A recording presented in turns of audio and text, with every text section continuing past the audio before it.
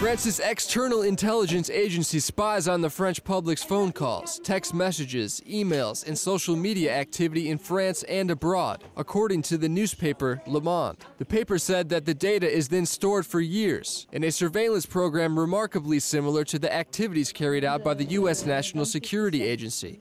What is new is that the DGSE collects a lot of data and metadata and give a lot of those data to other secret intelligence French services, to 7 or 8 other intelligence services.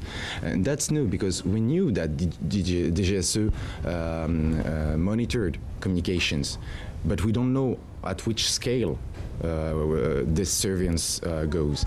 But we didn't know until yesterday that it was the agency that provided other intelligence services all they need. And it can be political, it can be economical, it can be terrorism-related stuff. So that's new.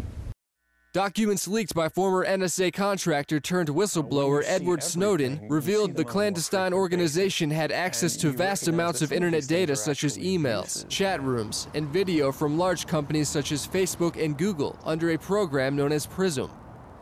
Earlier this week, French President François Hollande said of the U.S. spying program, "We cannot accept this kind of behavior between partners and allies." Given this latest development, Hollande is now likely to be more diplomatic with his language. Le Monde's report comes amid a storm over media allegations that Washington regularly spies on European citizens and embassies. The allegations, made in the German magazine Der Spiegel, upset European governments, just as transatlantic free trade talks are due to begin.